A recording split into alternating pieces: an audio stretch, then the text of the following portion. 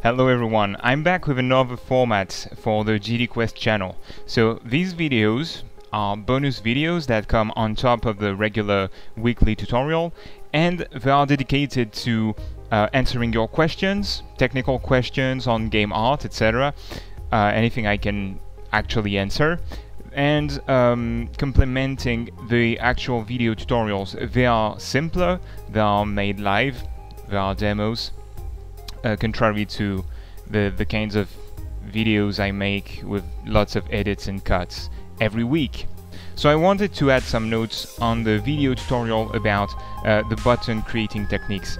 At the end I said that the double shadow technique, the way it's done in here, was not the cleanest way to do it. It's not very elegant. Why is that? Simply because, you see, here I'm stacking two effects, a contact shadow and a cast shadow. If I change the size or the opacity or the spread, normally it should change some things.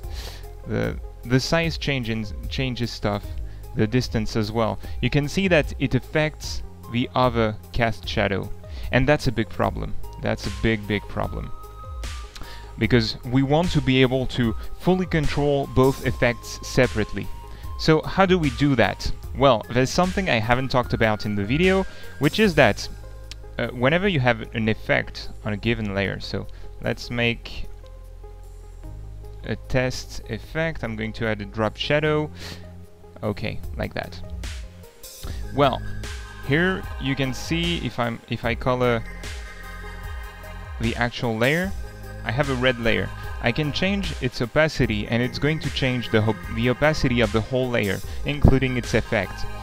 But I can also change that slider, which is called the fill. And if you ever wondered why, what this is, basically it is just what you see. It's the actual pixels you have drawn in the texture, and it's not affecting the effect. So it's the opacity of your drawing.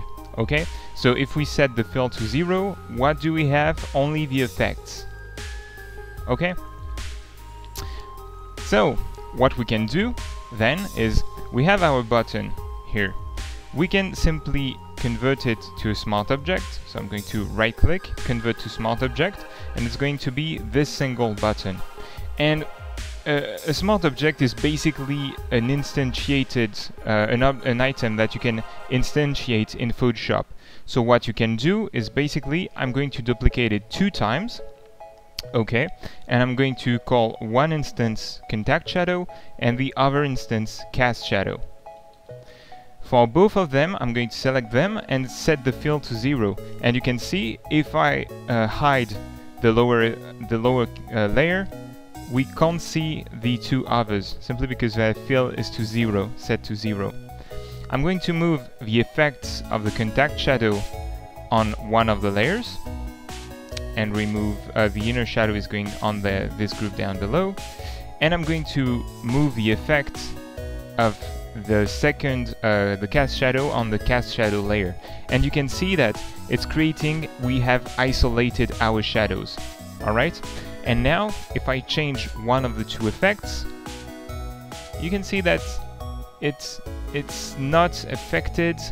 You know, one doesn't affect the other. You can see that with my contact shadow, which I can change.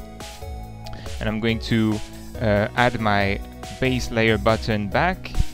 And what I'm going to do is to change basically that contact shadow. I think it's a bit soft. Alright, I'm moving it around. I can change its opacity. Okay, make it darker, more saturated.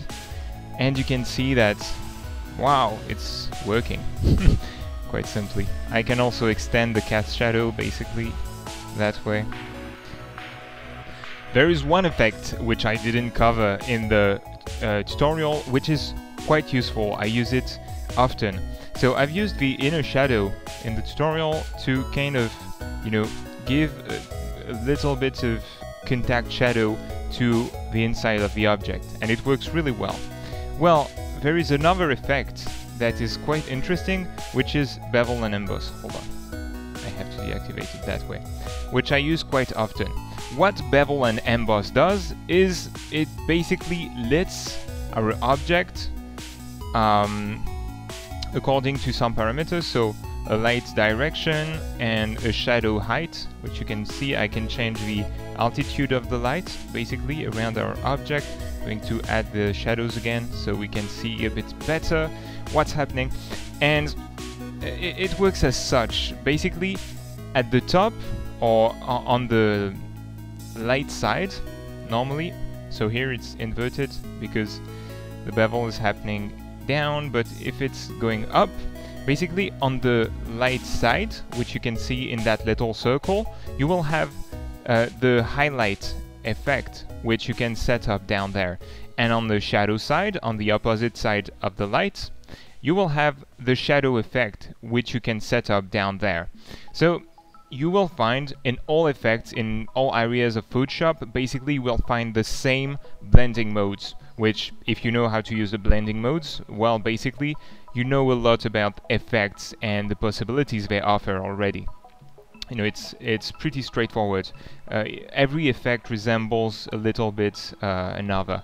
So what we can do, linear dodge is pretty cool for highlights as well as overlay, which also adds a bit of contrast. It's often softer, but I'm going to use linear dodge in that case, which not only brightens the color but saturates it a little bit. And I'm going to use the overlay mode for the shadows, which is going to add contrast in that area. So if I zoom in, boom, you can see the result of the effect, which is pretty cool. Quite useful for buttons and all that stuff. Not very interesting for that one in particular, but as you can soften the effect, you can kind of create, add some roundness and some lighting, nice lighting to the object, as you can see right there. That's it for this first bonus video.